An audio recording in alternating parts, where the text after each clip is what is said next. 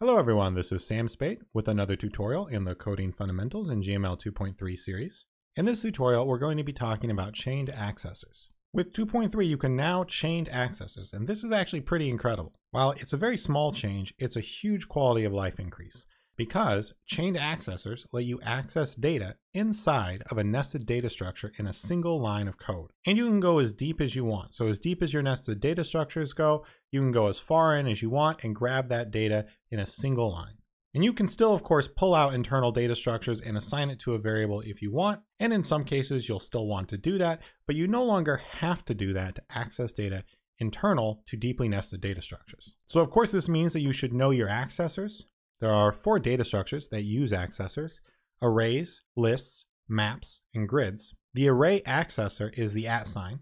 There are many instances where you don't need to use it, and some where you do. This is covered in the array tutorials. But lists, maps, and grids always require the use of an accessor. The list accessor is the pipe symbol, the map accessor is the question mark, and the grid accessor is the hash or pound sign. Over here, you can see example uses. Note that they always go after the open bracket, and then before whatever you use to find that place in the data structure. So position for arrays and lists, the key for map, and column and row for grid. So a quick example, let's say that you have a map that has 2 lists, and this list has 2 arrays, and this list has 1 array. Now you can access the values inside of this array in a single line of code. So this is just a generic structure. Let's assume that the top level map is actually stored in a variable called map, and that the key to the first list is lists.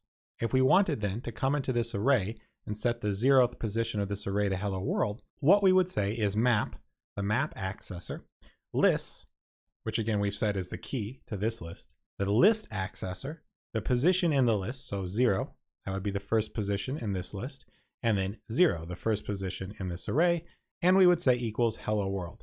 So we can come all the way into this array and change data inside of this array in a single line of code. And of course, the process to getting the data out of a nested data structure is the exact same. If we wanted to save the variable that we just set in this array out, we would say map, lists, 0, so this position, and then hello world, the 0th position in this array.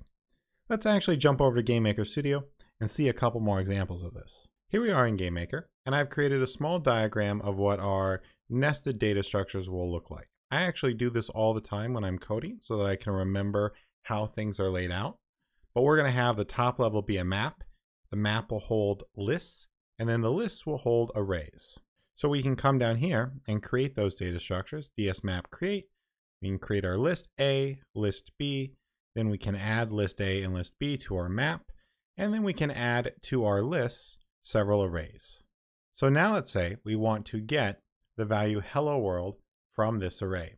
Well, this is the array. This is the first array in our list, which is in our map. So we would say map list A, then the position in our list, which is the 0th position, and then the 0th position of the array. And that should get hello world.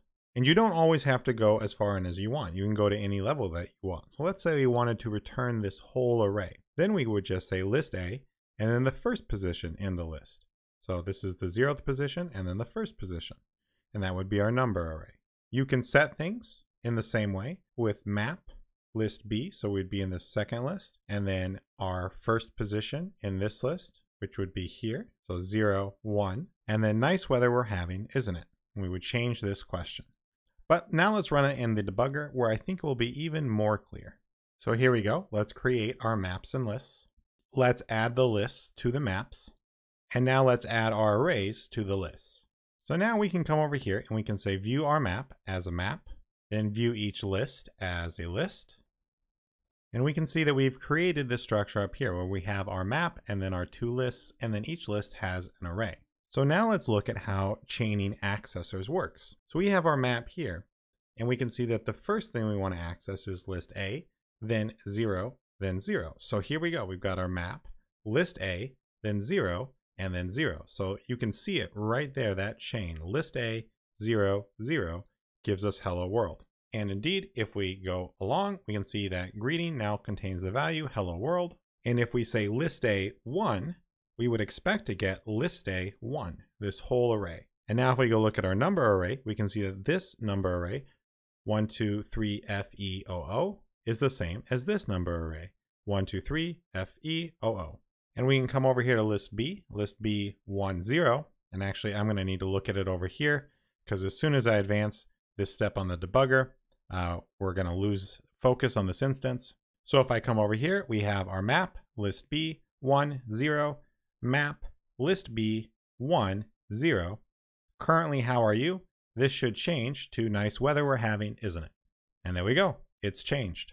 So hopefully seeing this in the debugger really makes it clear what chaining accessors is doing. We're really just following down this path where at each level we go in as directed. So if we say list B 10, we go list B 10. Again, always making sure to use the correct accessor for the data structure. So list B being a list, we have to make sure to remember the list accessor when we want to go in. And when we're using the arrays, we use the array accessor, or in this case, we're not using any accessor because that's valid and allowed with arrays. So in summary, with chained accessors, you can now access data in a single line of code. You can go as deep as you want into your nested structures, and it works for arrays, lists, maps, and grids. And the accessors that you need to use are right here, with the addition that arrays can also be referenced without using an accessor. The links in this slide will be below, along with links to the slides themselves and the source code. And that's it. Thanks for watching.